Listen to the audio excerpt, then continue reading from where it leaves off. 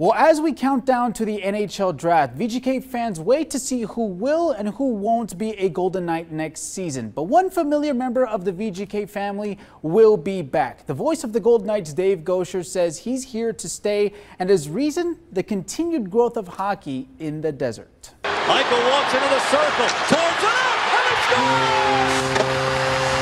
What an individual effort by John Michael! The beloved VGK play-by-play commentator was named as one of the potential candidates for the Boston Bruins play-by-play job. Before coming to Vegas, Goucher was the longtime radio voice for the Bruins. He's also a New England native, but he says what he and the Golden Knights have built in the Valley is just too hard to leave. I feel like we've done a lot of good here over the last 7 years, and that meant a lot to me and means a lot to me. You know, I feel very blessed to have been here since day one, and to be able to kind of help build our broadcast along with some other terrific people.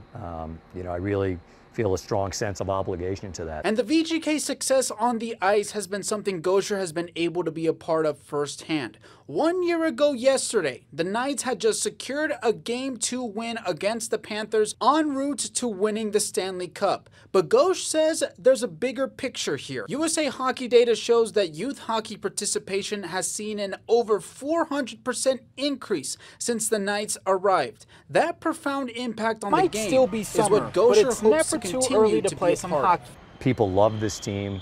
They're good every year. They've already won a cup. They're legitimate contenders every season.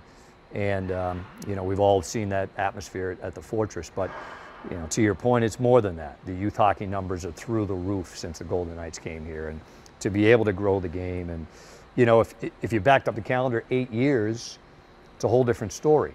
Now, if you need more proof of hockey's growth, the Sphere will be hosting the NHL Draft starting June 28th, which will also be the first sports league to host an event at the venue.